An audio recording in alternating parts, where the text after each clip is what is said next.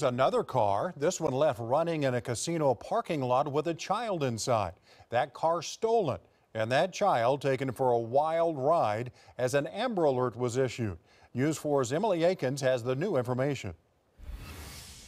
The Canadian County Sheriff's Office tells us someone called 911 when they spotted that suspect's car. This is near Check Hall Road and Southwest 15th. Now, we did speak with the man who was working inside at the time, and he tells us he also noticed something was off.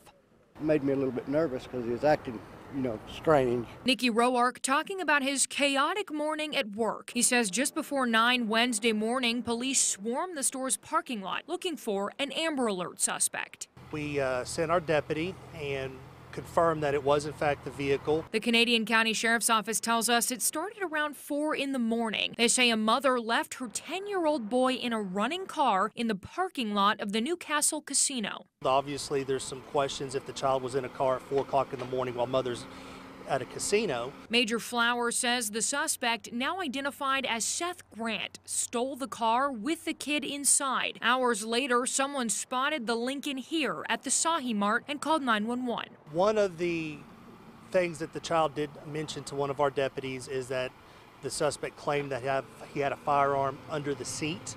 At this time, no firearm has been recovered. It could have been a threat. At some point, the boy walked into the store and Grant followed. The one guy that was walking around the store with his hands in his pocket, that's the one I was worried about. I knew something was different. Roark says the child asked to borrow the store phone, but never called anyone.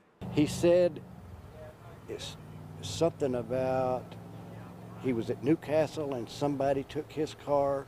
And I kind of thought to myself, he's not really old enough to even be driving, I didn't think. Eventually, deputies were able to arrest Grant and get that boy to safety. I'm glad it turned out the way it turned out. Everything turned out great. In Canadian County, Emily Akins, Oklahoma's News 4. Well, he got that right. Canadian County tells us the boy's mother was arrested for child neglect.